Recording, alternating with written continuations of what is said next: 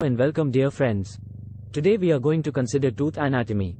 Teeth are one of the most important structures in the human body, as they play a crucial role in chewing, speaking, and maintaining the shape of the face.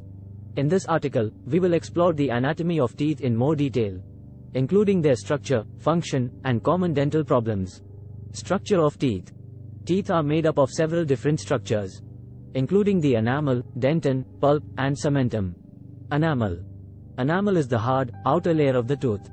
It is the strongest substance in the human body and is primarily made up of minerals such as calcium and phosphate.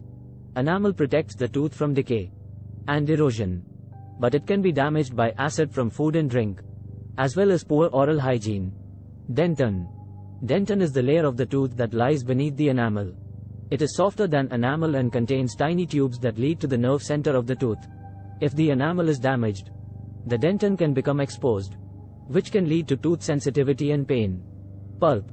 The pulp is the soft tissue inside the tooth that contains blood vessels, nerves, and connective tissue. It is responsible for nourishing the tooth and providing sensory information to the brain. If the pulp becomes infected or damaged, it can lead to a painful condition called a toothache. Cementum. Cementum is a thin layer of tissue that covers the root of the tooth. It helps to anchor the tooth in the jawbone and provides a surface for the periodontal ligaments to attach to. Types of teeth. There are 4 different types of teeth in the human mouth, each with a specific shape and function. Incisors. Incisors are the front teeth in the mouth and are used for biting and cutting food. They have a thin, sharp edge and are shaped like a chisel. Canines. Canines are the pointed teeth next to the incisors. They are used for tearing and shredding food and are shaped like a pointed cone. Premolars. Premolars are the teeth located between the canines and molars. They have a flat surface with small cusps and are used for crushing and grinding food. Molars. Molars are the largest teeth in the mouth and are located in the back of the mouth. They have a large, flat surface with multiple cusps and are used for grinding and chewing tough foods. Common dental problems. There are several common dental problems that can affect the teeth, including tooth decay.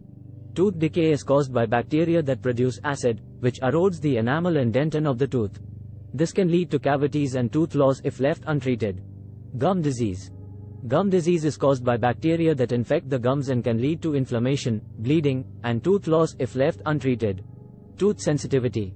Tooth sensitivity is caused by exposed dentin and can cause pain or discomfort when eating or drinking hot or cold foods.